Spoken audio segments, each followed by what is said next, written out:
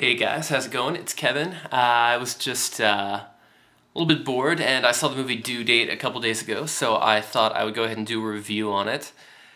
Due Date is a movie starring Zach Galifianakis and Robert Downey Jr., and it's directed by Todd Phillips.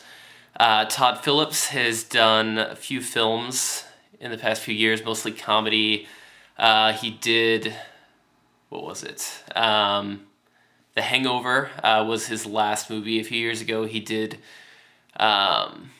School for Scoundrels and also some other movie with the name School in it. Just pretty much any movie that's ever had the word school in it, he directed. And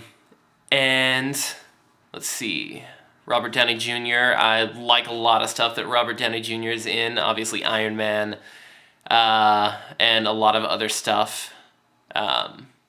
Used to be in Ally McBeal, and I'll forgive him for that.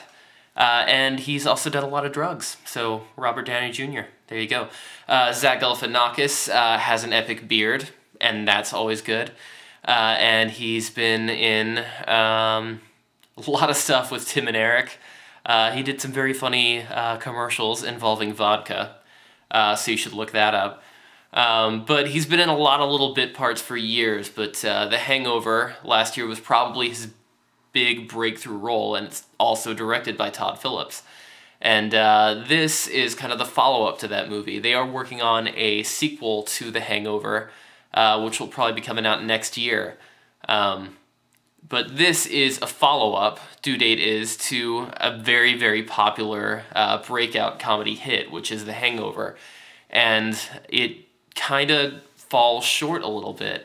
The Hangover was very, very funny all the way through, had a lot of funny people guest star.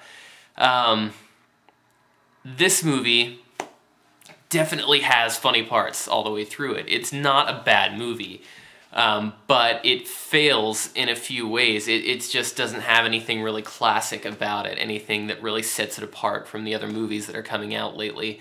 Other than the fact that all the movies that have come out lately kind of suck, but it doesn't suck. It's not a bad movie, but it's not going to be a classic. It's not going to be remembered a year from now. In fact, I almost felt like I'd forgotten about it after I walked out of the theater. It's just not that memorable of a movie. Let's see. Just not that memorable. Yeah, it has some guest spots that are pretty good. I can't remember his name, but one of the guys from Hot Rod, who's been in a lot of stuff, I really like him. Yeah, this movie has a lot of people pop up that are really funny, and also Jamie Foxx.